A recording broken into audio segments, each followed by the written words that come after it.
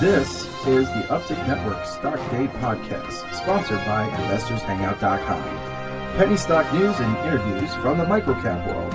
Public information on OTC, pink sheets, and microcap stocks from around the world. With your host, Everett Jolly. On today's show, we have a new guest, and I'm excited to have him on the show. They actually they trade on the TSX under the ticker symbol ZEN. We're talking about Zenyatta Ventures, and our guest today is Aubrey Eveleigh. Thank you, Aubrey, for coming on the show. Greatly appreciate it. Yeah, thank you for having me. You know, give my listeners a little bit about statement of who you guys are and what you do. Zenyatta is a mineral development company based in Ontario, Canada. We discovered a very rare form of graphite back in 2012. And it's a volcanic form of graphite rather than your usual very abundant type called sedimentary or flake type graphite. Exactly. Go ahead. And it turns out that this material is high purity, very crystalline, and it lends itself to things like batteries, anodes for batteries, fuel cells, the bipolar plate in the fuel cell. And more recently, we're getting a lot of interest and developing applications on the graphene side. And graphene is typically a single layer of graphite. So we're getting a lot of interest in that, especially in 2016.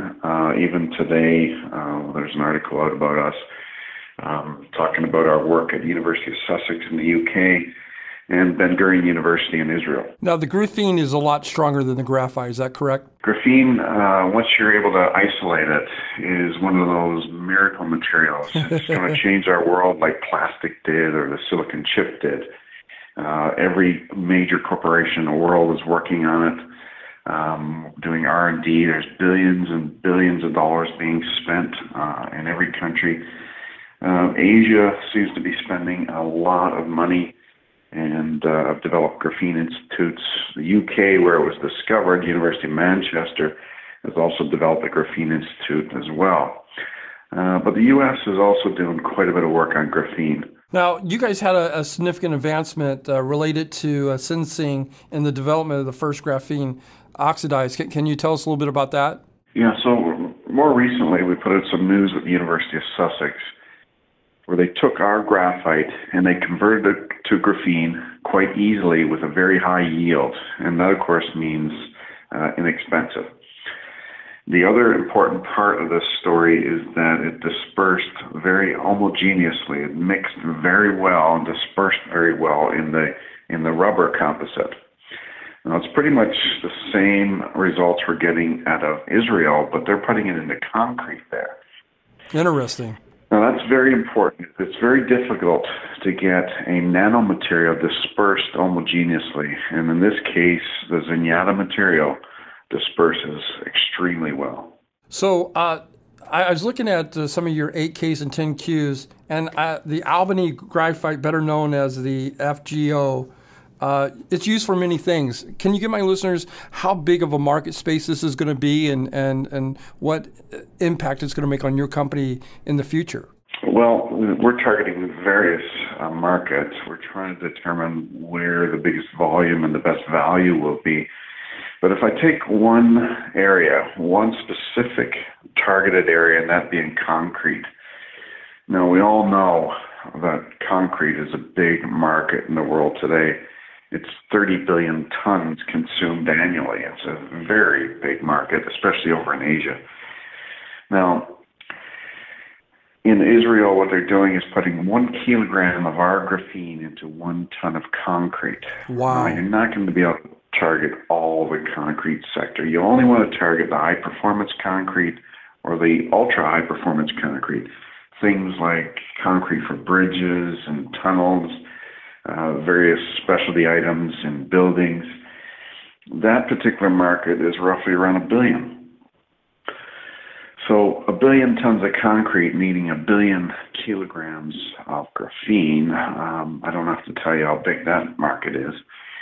And it enhances the concrete. It makes it cure faster. It goes from 28 days to less than 10 days in curing. It gives it tensile strength. It's something that concrete doesn't have, but when you enhance it with graphene, it gives it tensile strength. The other important factor here, and this is about the environment, the cement industry produces a lot of CO2. 1 ton of cement equals 1 ton of CO2. In our case, our work is shown to reduce the amount of cement needed by 25 to 30%. And of course, that in turn reduces CO2. So that's just one targeted market where we could obviously benefit greatly, and society can benefit greatly. My guest today is Aubrey Eveleigh. He is the CEO of Zenyatta Ventures. They trade on the TSX Venture under the ticker symbol ZEN. They also trade here in the United States under the ticker symbol ZENYF on the OTCQX. Let's change gears here and talk a little bit about your flotation pilot. Can you bring us up to speed where you're at on the testing of that? Yeah, so we're in a pre-feasibility study right now, and that means optimizing and enhancing the flow sheet as well. So we've done everything at the pilot scale. We're now moving to the pilot plant, and that's going extremely well.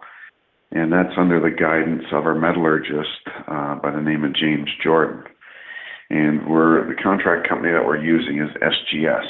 It's a global multinational company that has got expertise in processing. I was going to ask you, who's all participating in this pilot program? Well, I just named SGS, obviously, as the key contractor, but we're also getting funded by the Canadian government on this and also the provincial government of Ontario. So we're getting a lot of support. So where do we go from here? I don't want to say you guys are in R&D, but you have no revenues. So for my listeners, what's the game plan for the second, third, and fourth quarter for your company? Well, we're going to target getting the pre-feasibility out. The pre-feasibility study is very important to further define the economics. And that means continuing with the business development and the application development, which we're working on globally. We're working with in excess of 40 companies right now, a lot of Japan, South Korea, the UK, Israel, and the US. And the other thing we have to do is carry on with our process flow sheet. And both those will feed into the report, and we should have that out late this year. After that's complete, we go into a full bankable feasibility, which starts at the beginning of 2018. My guest today is Aubrey Eveleigh. He is the CEO of Zenyatta Ventures. They trade on the TSX Venture Exchange under the ticker symbol ZEN. They also trade on the OTCQX under the ticker symbol ZENYF. In closing, Aubrey, is there anything that you would like to get out to my listeners that maybe we didn't get a chance to talk about? I would have people investigate a little further, not only Zenyatta, but the graphene world. It's fascinating. It's extraordinary material. We happen to have the material that converts to graphene quite easily. That's very important in terms of lowering your cost and developing the applications for this material. But check out our website, check out our news releases, and you can call our company at any time if you have any questions. Their website is www.zenyatta, that's ZENYATTA.ca. Aubrey, I want to thank you for coming on the show, bringing us up to date on the graphene and your company. I wish you nothing but continued success, and hopefully you'll come back on the show 40 or 50 days and give us an update. Thanks, Everett. Really appreciate it.